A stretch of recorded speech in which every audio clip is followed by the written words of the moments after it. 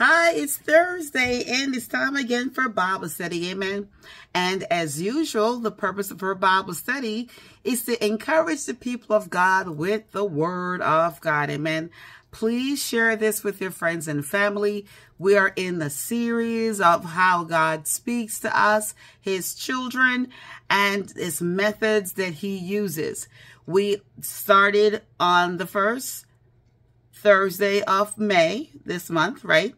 And we did with looking at Genesis with hearing God through dreams. Then last week, we looked at hearing God through symbolic actions. Come on, somebody. That was so powerful. And this week is going to be just as powerful because now we're looking at hearing God. And our topic now today is the voices of God. Oh, child, it's good. I am excited about today's class, and I'm sure you are too. Please, please, please share this with your friends and family. Send it to them via Messenger or send it to them via Facebook, whatever you do. But let everybody have a chance to hear this series that we're now doing. This is the third part of the voices and hearing God. Amen. And as usual, we study from the New Living Translation. Amen. Okay. So I'm starting with 1 Kings chapter 19, verse 1 to 18. 1 Kings chapter 19, verse 1 to 18. Again, our topic today is the voices of God. When Ahab got home, he told Jezebel everything Elijah had done, including the way he had killed all the prophets of Baal. So Jezebel sent this message to Elijah. Listen, children of God. This is a woman intimidated a man, not only a man, but a prophet of God, amen, who just killed all her false prophets and magicians that she had in her kingdom. But anyway, let's move on. She said, I'm going to read verse 2 again. So Jezebel sent this message to Elijah.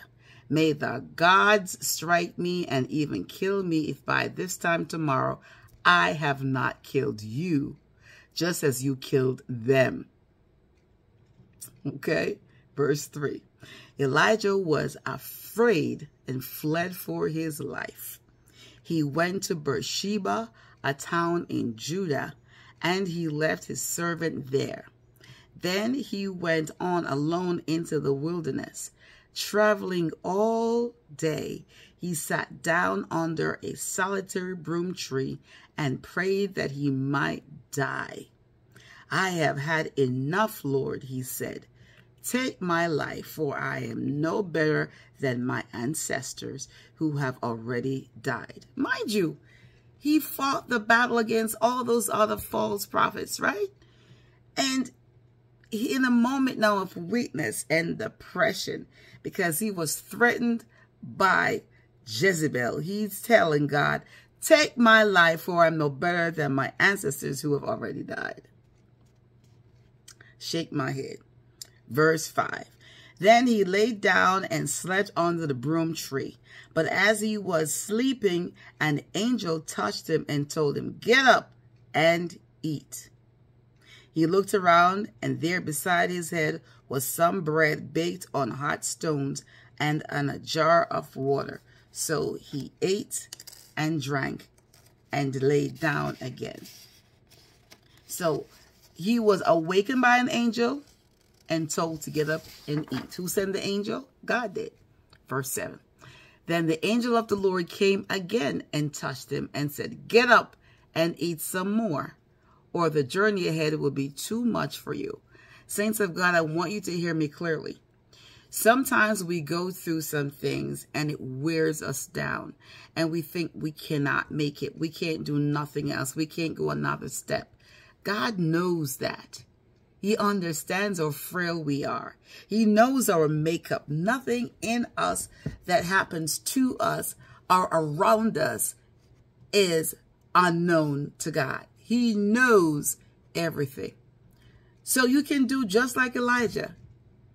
Lay down and know that God's already working out the problem for you. So the angel says, get up and eat some more, or the journey ahead will be too much for you. Verse 8. So he got up and ate and drank, and the food gave him enough strength to travel 40 days and 40 nights to Mount Sinai. Can you just imagine? 40 days and 40 nights on that meal. There he came to a cave where he spent the night. But the Lord said to him, now this is a direct conversation, what are you doing here, Elijah? Elijah replied, I have zealously served the Lord God Almighty, but the people of Israel have broken their covenant with you, torn down your altars, and killed every one of your prophets. I am the only one left, and now they are trying to kill me too. Verse 11. Go out and stand before me on the mountain, the Lord told him. And as Elijah stood there, the Lord passed by, and a mighty windstorm hit the mountain. It was such a terrible blast that the rocks were torn loose. But the Lord was not in the wind. After the wind, there was an earthquake. But the Lord was not in the earthquake. Oh, come on, somebody. And after the earthquake, there was a fire.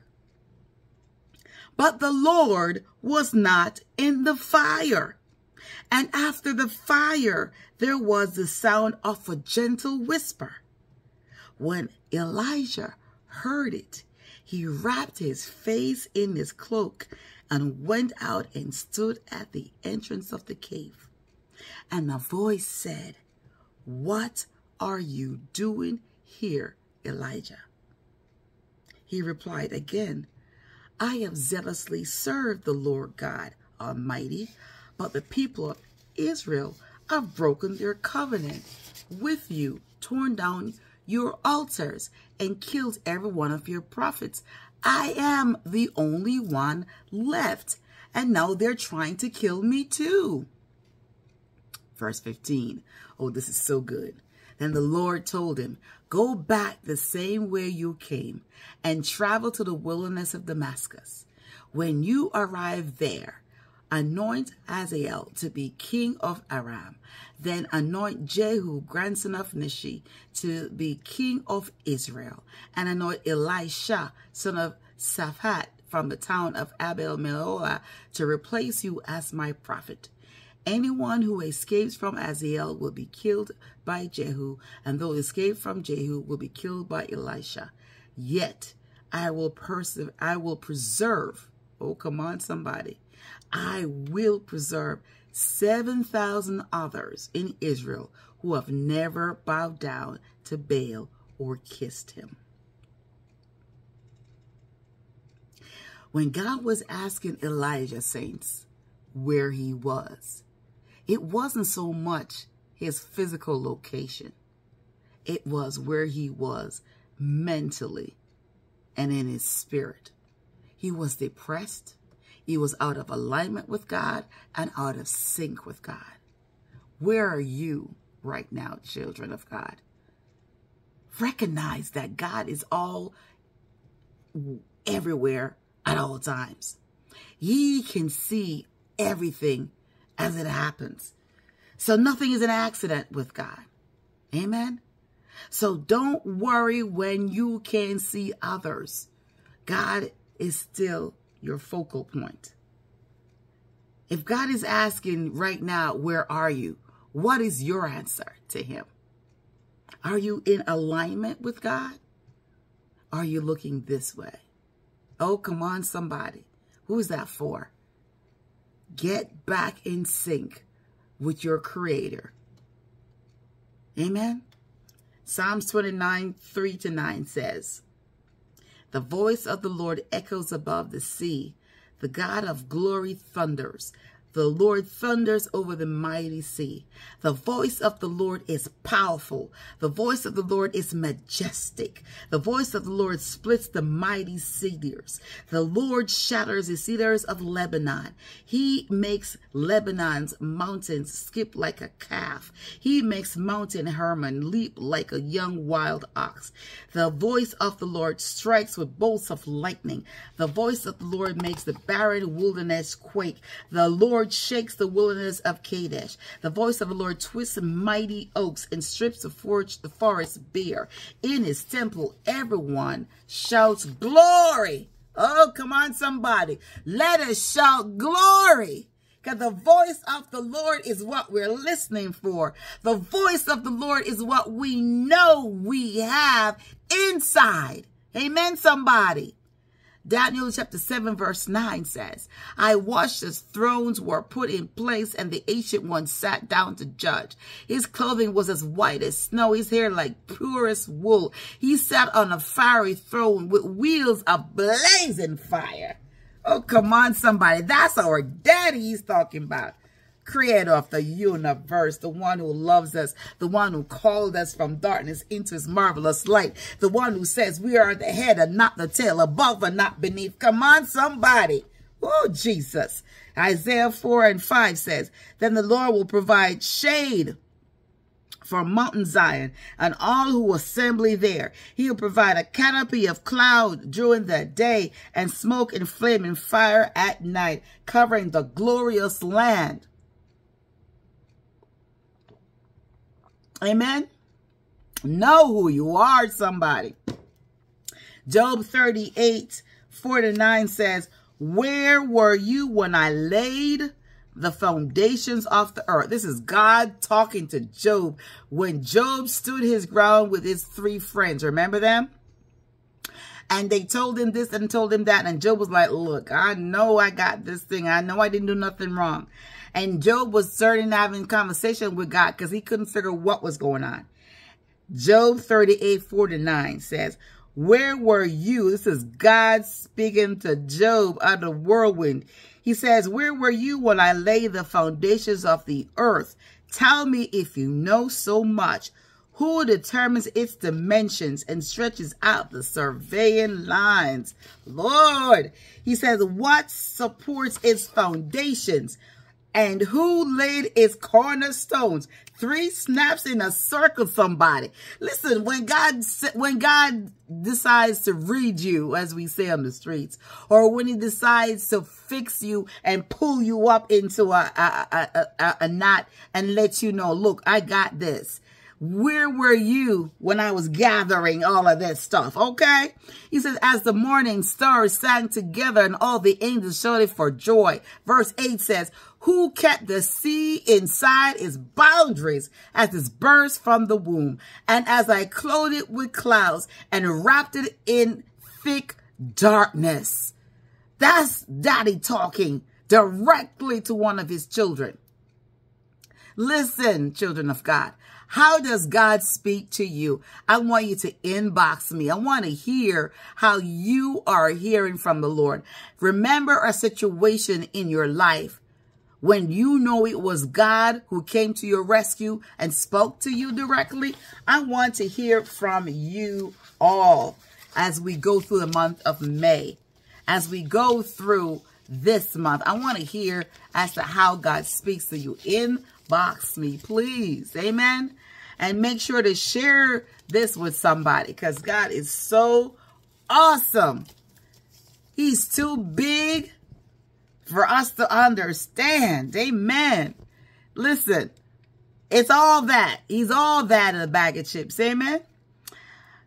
With that, we're going to go to our prayer list. Lydia, Ayana, Emmett, Starlight, Giovanni, Owen, Shackelford family, Corey, Jordan, Cassandra Graves, Georgette, Norma Reed, Anthony Walker, Julian Walker family, Elijah Echo, Don Cosby, Lee McGee, Marie Rice, Patrick Linton, Deacon Isabel Roberts. We got 2 James. We got Harris family, Lorraine Rogers. We've got Mario French, Romario French, Pastor T, Leonie Walker, Tracy Cisco, Lee Mullins, Marlene Franklin Brown, Donna, Jingles Be Right family, Karen and Charles, Elvis and Yvonne, Michael, Denise, Malcolm Bell, Ed Hogan, Harry Duran, Keith Thomas, Abadias, JD, TJ, James Rock, Nigeria, Israel, Kenya, Ethiopia, South Africa, Puerto Rico. We're always praying for Howard Holman, Reverend Wendell, J. Mapson, Jeffrey Brown, Donald Rigby, and Gary Fauch. We're praying for United States of America. We're praying for Ukraine and Russia. Let's go to the Lord in prayer. Father God, in the matchless name of Jesus, we come to you right now, God, giving you the praise you so rightly deserve. We thank you for your love for us and for your grace and your mercy.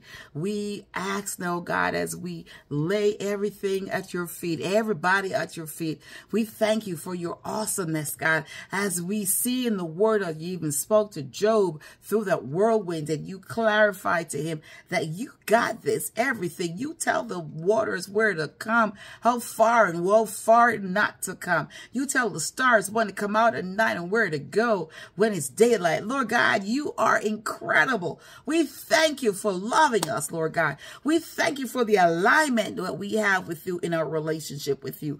We ask, no God, as we go through the rest of this week, that you will go with us. Bless everything we do. Bless our families. And let us meet back here next Thursday for the conclusion of the voices and the communications of God. We love you, Father, and we praise you. It's in Jesus' holy and matchless name we pray. And we say amen, amen, and amen. God bless you, children of God. I love you. Have a wonderful rest of your week, and see you next Thursday. Bye-bye.